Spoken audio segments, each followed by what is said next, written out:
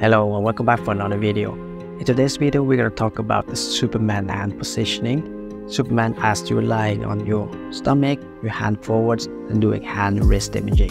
The reason for making this video is because it's more like a follow-up for my previous video where I talked about tips and tricks regarding hand wrist positioning, and there were in the comments a lot of people asking what I usually do if you're doing Superman, what kind of registration you're using. Just recently I found this. Have you seen this before? I've never seen this before. It says Superman positioning like prone, supine and elbow. So it's very cool. Nonetheless, I did some tests today, so if you were interested, stick around. Let's see if they make any differences. Choosing head first, supine, head first, prone, Superman positioning. Let's go.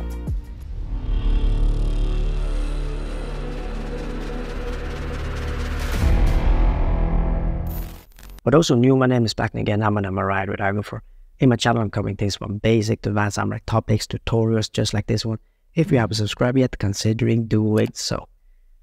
Like I told you in the beginning of the video, is that there were so many questions regarding what kind of registration I will use if I did a Superman positioning.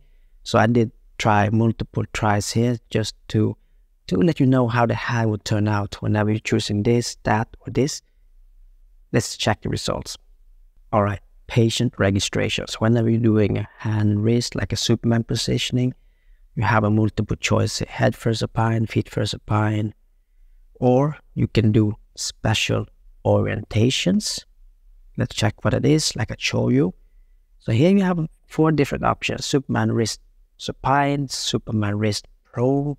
So I did a few tests here just to see how the results would be when I was imaging the left hand. Check the results. So I did 3 tests here, just simple hand wrist imaging. So first of all, I just want to say sorry for bad positioning of this healthy volunteer. We just had a small room of available time, so I just put my colleague in. We did a fast test just to have these results to show you. You can see here the coronal. It's a T1 tubes per echo, it's a sagittal, and then it's a transversal. This is the left hand. Usually, whenever we are looking at the human anatomy, the hand is like standing down like this, right? So what I really want, from my opinion, that I really want to look when I'm taking the left hand. This is the left hand on the image. So whenever I'm taking left hand, I really want to look straight into the palm and not on the front. Okay, I want to look in the palm like this, not like this. So this upper row here looks correctly, from my opinion, because you are doing a left and then you are looking straight into this direction. This one looks a little bit flipped and wrong, and the low row looks the same as the first row.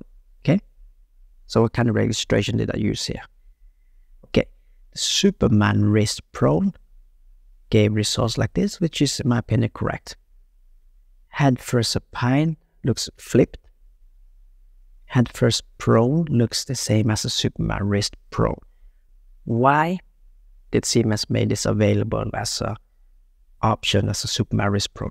I'm not sure. But did it give any different impact? From my opinion, no.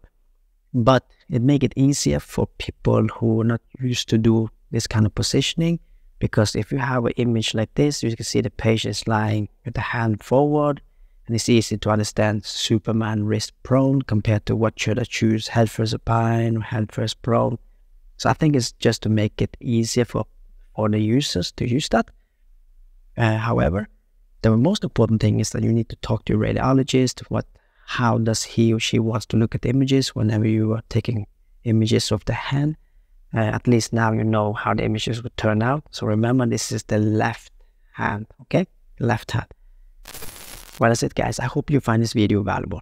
Nonetheless, it was surprisingly finding this special option with 4 more registration options. Nonetheless, I think it's just to make it easier. And one thing I forgot to mention is that the thing I show you is from the XA software from Siemens. On the eSoft, I'm pretty sure that is no option available there. On the older ones, I'm also sure that it's no option because this is all new, so it's available at AXA. So if you're interested, check it out because it will make it easier for users who don't do this kind of examination that much. Before we close up, I do have a question for you. Do you know about this option? If so, let me know in the comment section down below. If you like this video, do not forget to push the like button, hit the subscribe, hit the notification bell. You'll get a ding ding whenever new videos from me are coming up. Bye, catch up with you in my next video. Until then, take care and peace out.